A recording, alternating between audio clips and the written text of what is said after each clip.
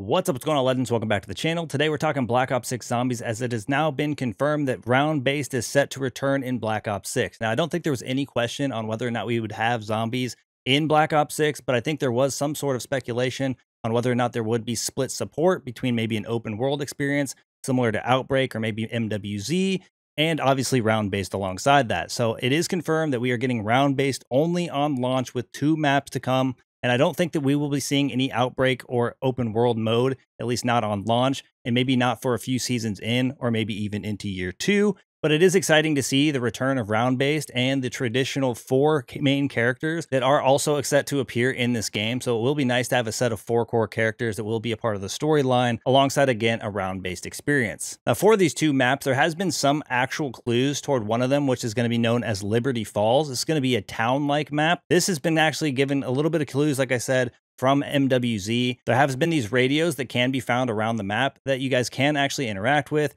which will give us some sort of hints about Liberty Falls, which is a town in Virginia that actually Fletcher from MWZ is actually from. We're not going to go too deep into the lore in this one. So this is set to be one of the 2 map locations that we will be getting. And I think this one does sound pretty cool. There isn't a whole lot that we know about it. From what I heard, there is going to be a gas station. So maybe there's going to be little locations kind of similar to Transit, because this, I think, is the map that was rumored from the leaks. It could be a transit style map, but honestly, up to this point, we don't know a whole lot about it, besides the fact that it is called Liberty Falls and it is one of 2 maps on launch. Now, the second map is going to be known as Terminus. This is set to be an island, I think, that is going to kind of attach the storyline from Cold War directly with the characters that will be taking place as the 4 main characters within Black Ops 6, as it is a prison-like island, which means it could be known as Black Site 13, which is the location in which the team that used to be known as Requiem was sent once they were arrested as Dr. Richtofen at the end of Black Ops Cold War, basically turned on them and said, you know what, we're going to get you guys all arrested, we're sending you all to jail,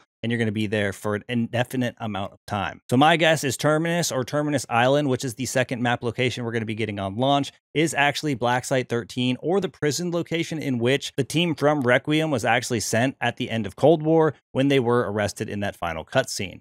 Now, if we do remember as well, this is the same kind of place that was actually pinpointed on the map by William Peck in the second part of the ending cutscene, where he shows up 5 years later, which would be 1990, and asks a fellow gentleman how to get to this specific island that is not shown on the map. He points to a place on the map saying that he's looking for some old friends, and at the end of that, it just says to be continued, where I'm expecting this Terminus Island map will actually start taking place. Now, from what I heard as well, both these maps will be happening simultaneously within the story, so somehow, which I'm sure we'll find out on launch, both of the storylines on the maps are actually happening at the exact same time, which is weird because it's like, well, how can the players be in 2 different places at the exact same time?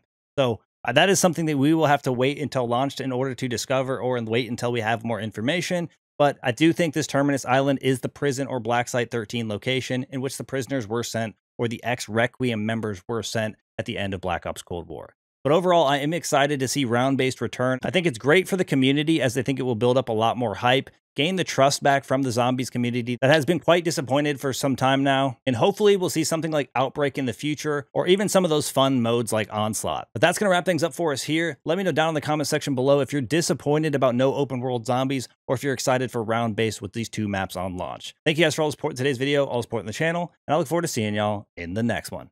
Peace.